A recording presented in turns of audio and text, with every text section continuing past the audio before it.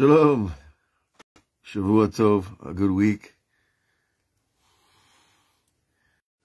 Shavua Tov, a good week. We're looking at a piece of Zohar tonight that explains like everything in terms of human service of God. And it's a one page. And it's really gives a lot of hope to the normal people who just want to serve God. They're not interested in fame, and they're not interested in glory, and they're not interested in money, and they're not interested in all the shtick, as it's called in Yiddish. They just want to be truthful in front of Hashem. You want to talk to God, just like you talk to anybody else with all your being. When your mind and your heart and your soul are one in prayer. The Zohar says, this unites the world. Your mind, your heart, your body, when those three realms are united in prayer, you bring down blessing for the entire world. He says that at the time when we call to the palace of the king. In other words, we can be calling to God, but there's a palace in the way. There's walls to the palace. There's doors. There's guards. There's blocks. There's cameras. It's one thing to call out to God, but it's another thing to get through the palace, which of course are the walls, the psychic walls that separate us from the light of the oneness of the divine presence. And it's written, God is close to everybody who calls to him. But those who call in truth. What is calling in truth? As it has been explained, that truth was given to Jacob, that he knows how to unify God's name in prayer. Now, thousands of pages of Kabbalah have been dedicated to this activity called unify God's name in prayer. And it's endless. And it was the Arizal gave his life for this, and Rabbi Chaim Vital and all the great later Kabbalists, but all the earlier Kabbalists were also doing it, and the prophets and the sages from the times of the Beit HaMikdash. This has been going on, this idea of unifying God's name in prayer. What does that mean, unifying a name? Well, you have Yud, K, Vav, K. That's one name of God, right? And then you have the Aleph Dalet Adanut name, and then you have Shin Dalet Yud name, and you have Elohim name. You have all these different names, and unifying brings the letters together. But Rabbi Chaim Vital teaches us an amazing secret, that the only way that the letters will stay together in your mind is if the divine presence is there to glue them together. Ein Sof, he says. Ein Sof Baruch Hu, the infinite being, is the one who holds the letters together in your mind. So if you're a person who likes to pray with intention, with power, with desire, with truth, you just want to be true before Hashem. You want to see his name. You want to know who you're talking to when you're talking to them, right? That's how you know that Hashem is with you in your effort to talk to him. And he goes on to explain more.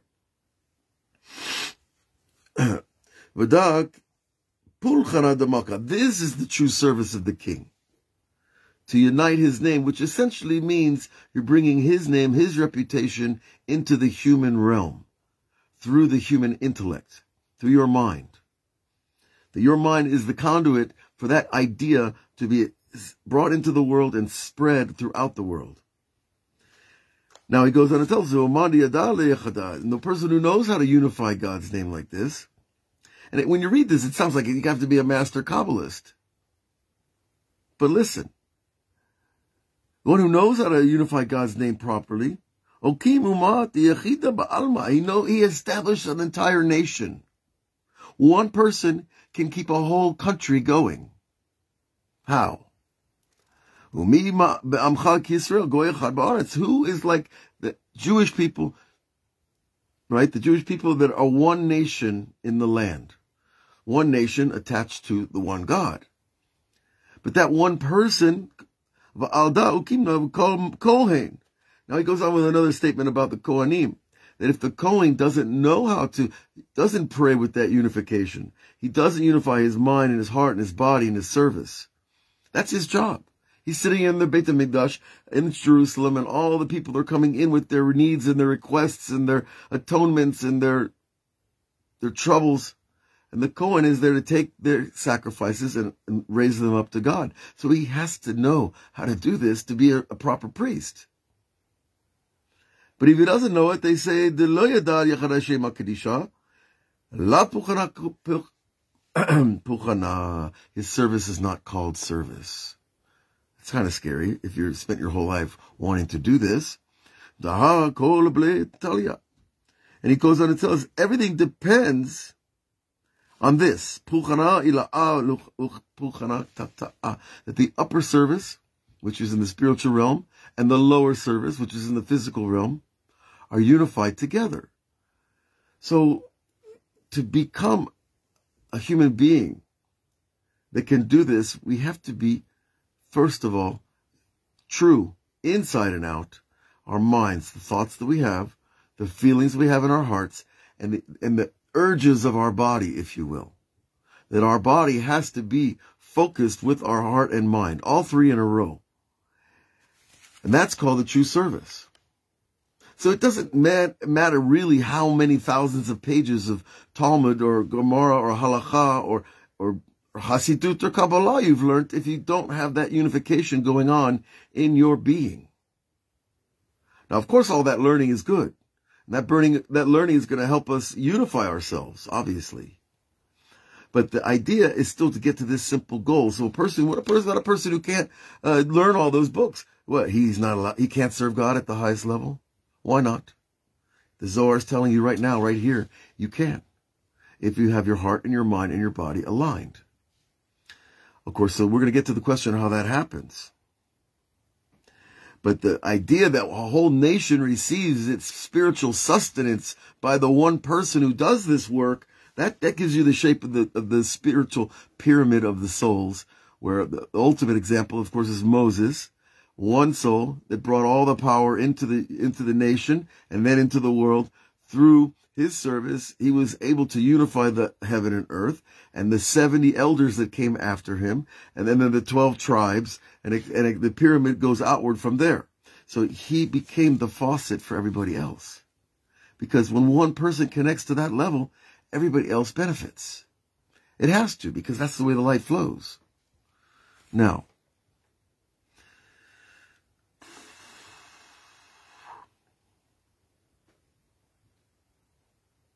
and he told us that the blessing comes to the upper and lower worlds when this happens. Now he goes on, Ki tavo lereot panai.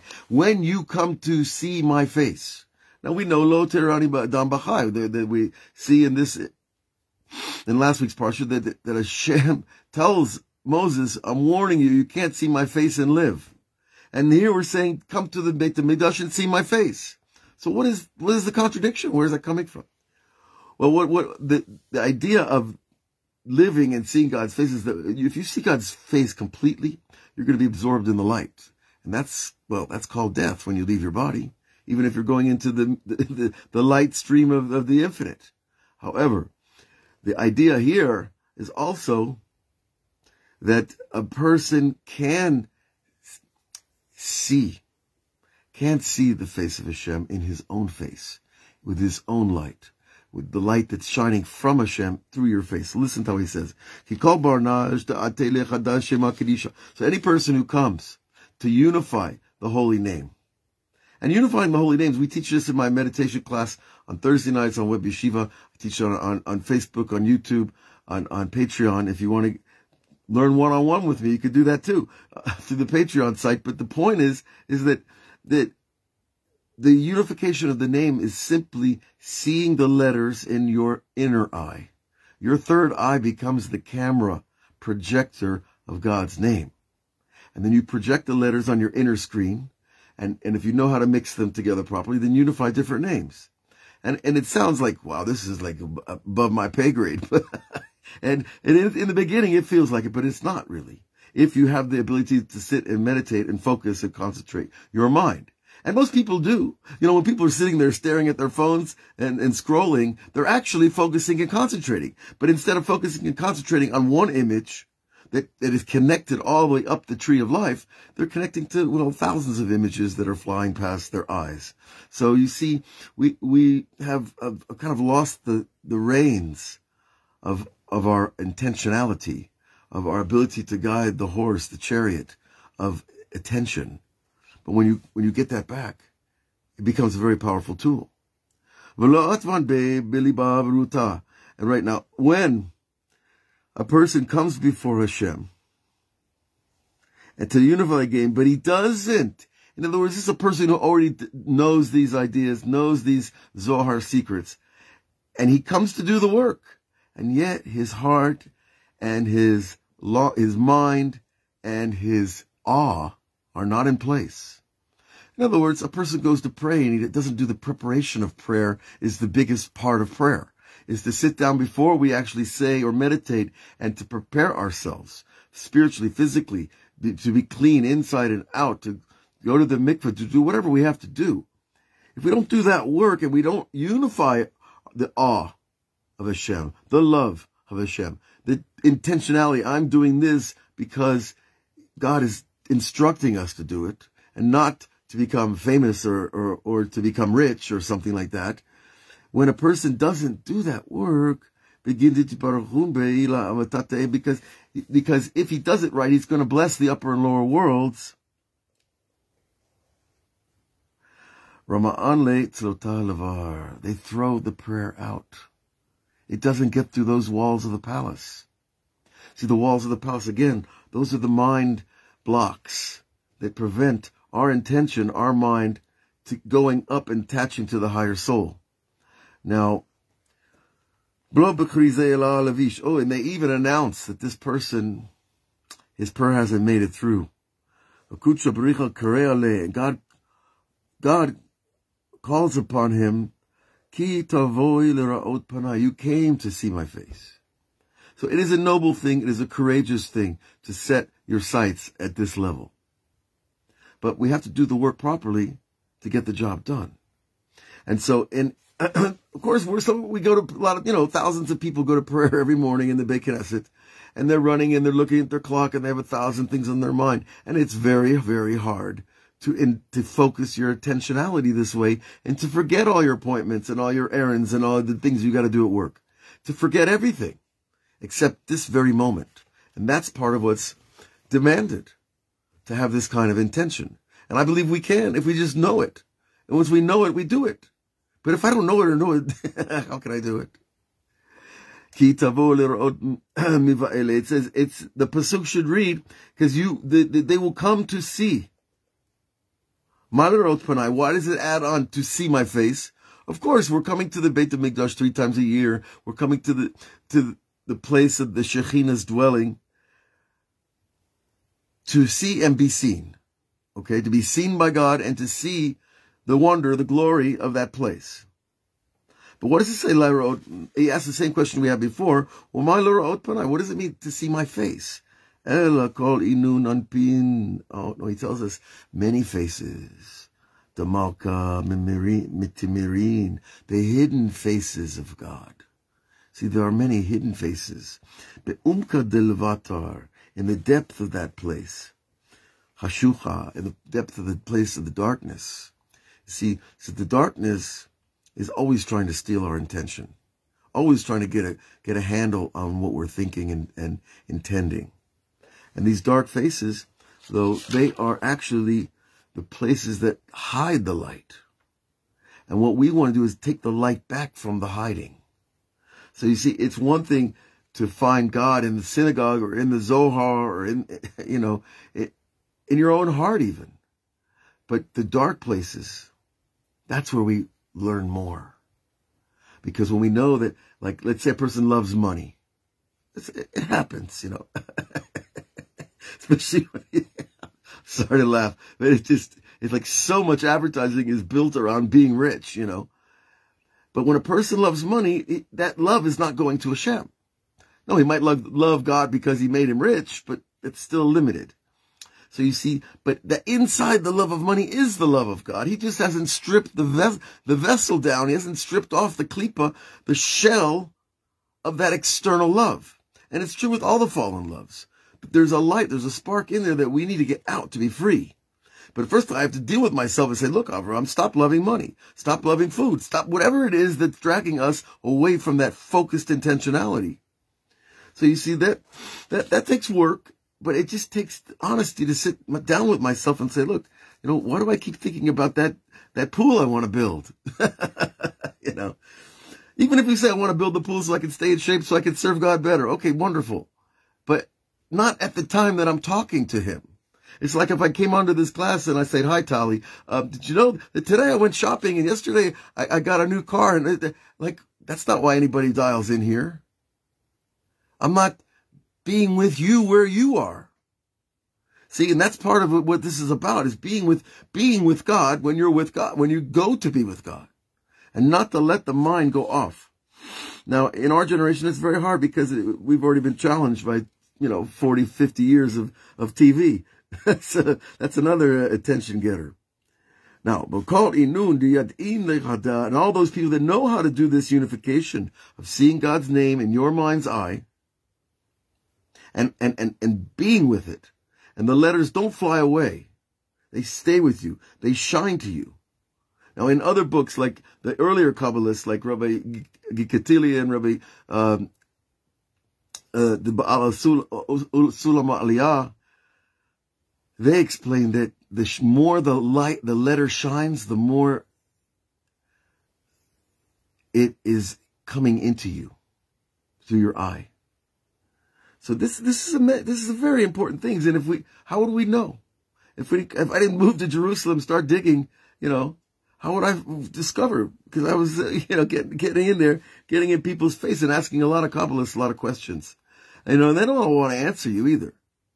And a lot of them might not even be on that same page in their service. They're somewhere else. But the point is that we have to know that we have that spark of the righteous in us. Even if we're not the most righteous and we don't keep all the mitzvot, we got to do the best we can with each moment that we have. That's what is incumbent upon us. And to constantly try to go further. Now, those people, he says, who know this practice, this teaching, this meditation, they break open all the walls of darkness. And that's when the letters shine. And then the faces of the king are illuminated. And they illuminate others. So there's that symbiotic relationship. When you break through the walls of your own darkness, you break through for everybody else. We are in an integrated system where all the souls are connected. When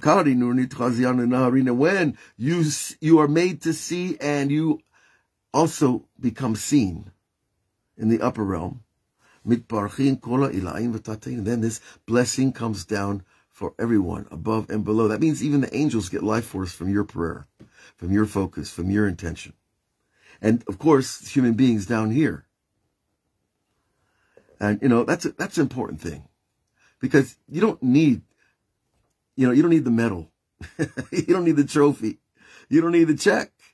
All we need to know is that we're doing what God wants us to do. And if we're doing it the best we can, then our life has purpose and meaning, and things get better. Things look good. And when these blessings are found in all the worlds, that's called seeing his face. That you bring Hashem's light down into the world. And when people say, what happened to you? You're so beautiful today. Your face is shining.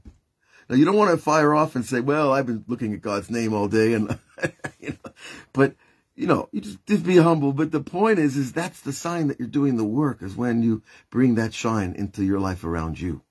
And other people are getting it. Trust me. Your children can get it. Your grandchildren can get it. And it happens. And you'll see it. And God will tell you. He'll send you a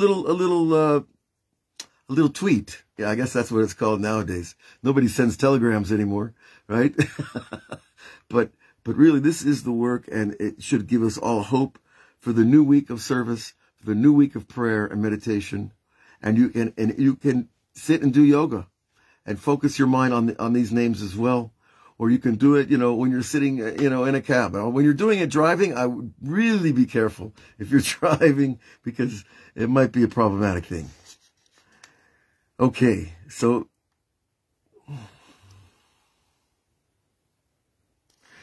there's always a lot more in the Zohar. We're going to stop here for now, and I'm going to wish you a good week, a holy week, a happy week, a week of purpose and meaning and focus. And if you're here on this class, that means that you have the skill, that it's inside you, or you wouldn't be here checking it out.